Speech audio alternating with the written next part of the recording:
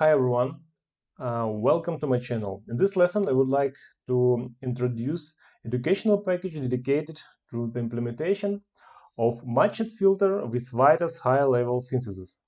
The package includes implementation in time and frequency domain, design steps, optimization techniques, and guidance on integration the IP core into the Think 7000 platform for efficient signal processing. I would like to start with the hardware architecture that is used in the package. So the hardware architecture includes processing system and programmable logic. In program logic, there are several IP cores, so namely IP core, it's matched filter in time domain implemented, matched filter implemented in frequency domain. Data transfer is implemented by using AXI stream switches via AXI DMA. So the educational package includes implementation of fully pipelined matched filter, IP cores, and Vitis High Level Synthesis. Both implementations are available in time and frequency domain.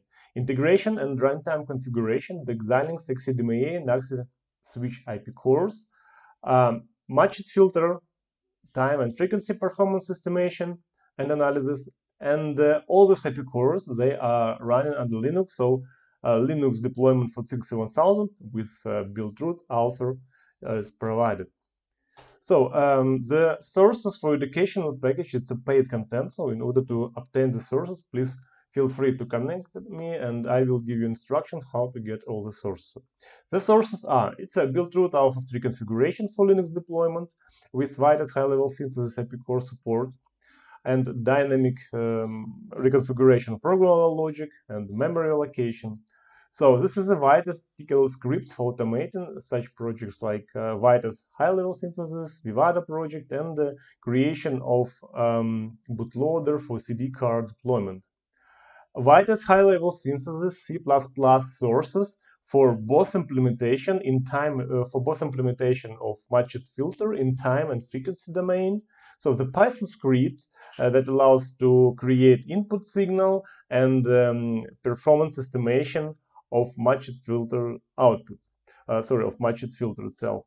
And Linux application where I demonstrate how to handle all these cores under Linux, including data transfer for matched filter IP cores.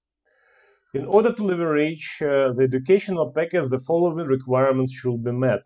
So as set up, I'm using RTZ720 board with Think 7000 connected via SSH to the host running Ubuntu 20.4 with installed Vitis 2022.2 and of course all mandatory packages required for build root and Vitis.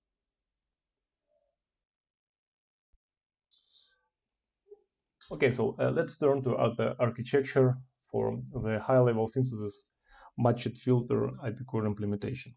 So there are two architectures, implementation in time domain and frequency domain. So both IP cores operates with AXI stream interfaces, 32 bits, 16-bit for real and 16-bit for imaginary part. Both implementation using pre-computed and hard-coded complex coefficients. Time domain implementation is based on FIR discrete filter. This is a simple FIR filter with taps, where the number of taps corresponds to a number of multipliers, complex multipliers. Implementation in frequency domain is based on fast Fourier transform, whereas as for FFT, I'm using Xilinx FFT IP core, so plus there is a complex multiplier. Let's consider synthesis implementation report for 1024 input samples. The signal is 32 samples. So first of all, as I already mentioned, both IP cores are fully pipelined and therefore with initiation interval of 1 clock cycle.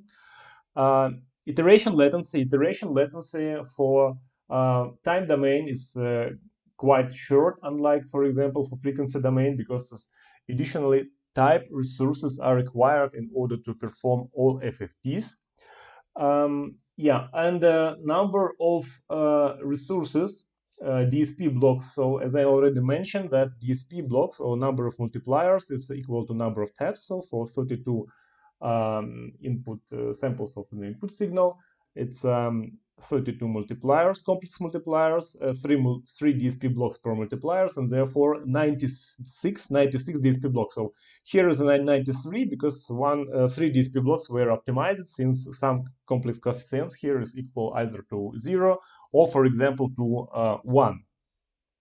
So for DSP blocks FFT implementation, so this is implementation from Xilinx, for example, for 1024 points, 40 DSP blocks are required, and 3 DSP blocks for complex multiplier, and therefore, so overall 83 DSP blocks for 1024 points of FFT implementation. It's a for frequency domain required. So here I summarized number of DSP blocks depending on number of input samples or input points. For example, for 64 points, 43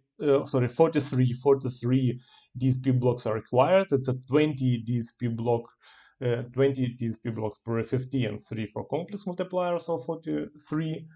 And in time domain, it's a number of points multiplied by 3. So it means that 64 multiplied by 3, it's a 556 DSP blocks, again for 64 points of 64 samples.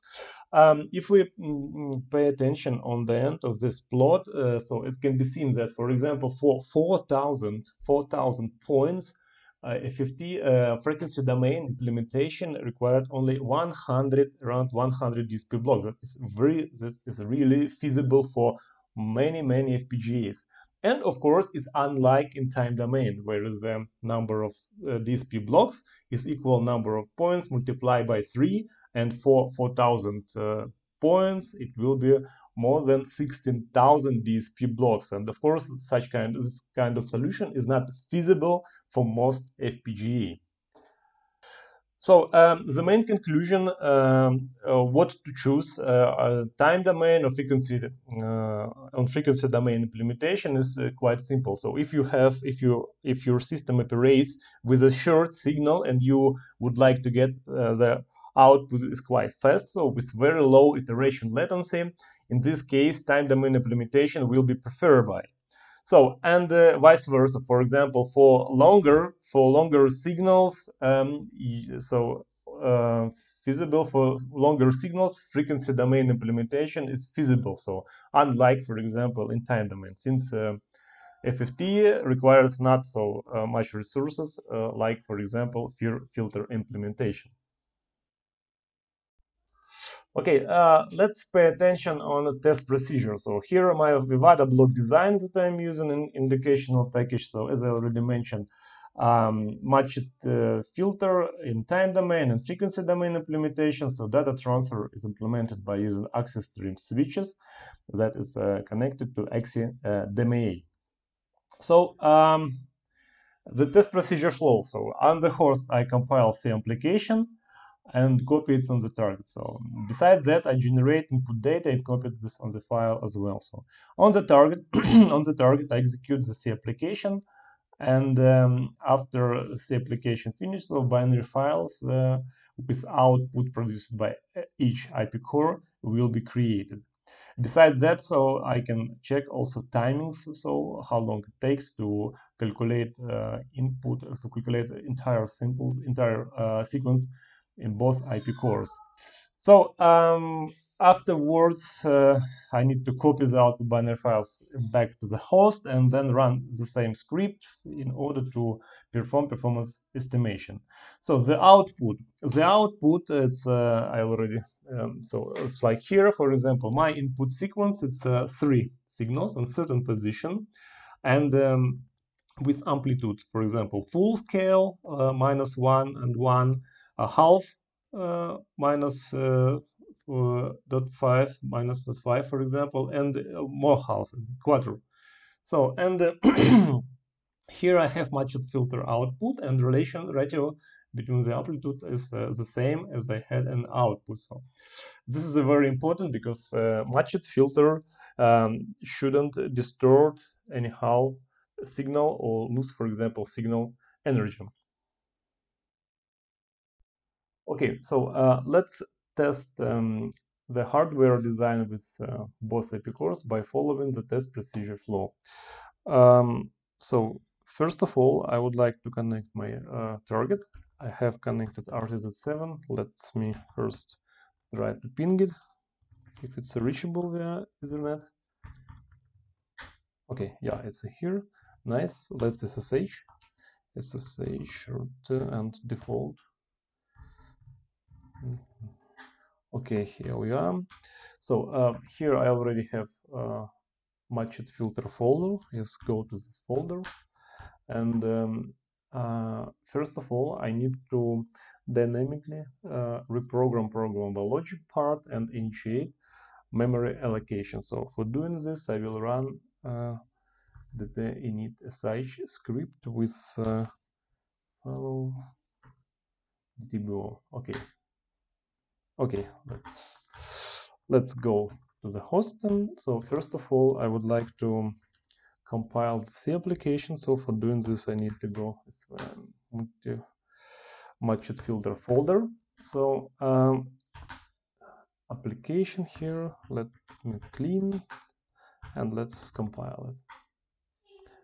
Okay, compiled application should be copied on the target.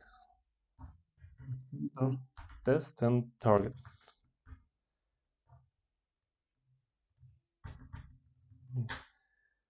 Sorry, forgot where to matched filter folder. Okay, here we are, and let's go up and let's create input binary file. So for doing this, I will use Python script. It's a Python matched filter py. So here I have three signals. So with offset, it's 200 bits, 400 bits, and 600 bits. Besides that, every signal has a certain amplitudes. For example, here is a full scale, half, and quarter. Okay, so let's run the script. 3 Python matched filter. Okay, so this is a chirp signal. So we have currently sim folder with input binary file that also should be copied on the target. Okay, the in and matched filter folder. Okay, let's go back to the target. Okay, so here I have input binary file and C application. Let's run C application test. Okay, let's run one more time. So from timings can be seen that, for example, from the log can be seen that frequency domain requires 3. So at least here, like 3, 1, or 3 microseconds more compared to matched filter implementation in time domain. Okay, so after we run the C application, 2 files can be found here. So this is the output from from both IP cores. Let's copy them back to the host and run the script again. So for copying, I will run root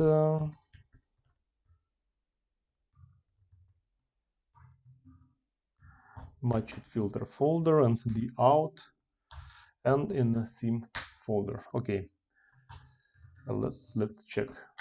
Yeah, so nice. So here I have input and 2 output binary files. So let's run script again. But in this case, I need to set a flag 1 since I would like to parse output files. Okay, and here is an output. So the output here,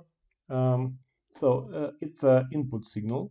It's a signal on positions that were set in the input binary file. So starting from with offset 200 bits, second one with offset 400 400 bins, and here with offset 600 bins. Yeah, and amplitude, of course.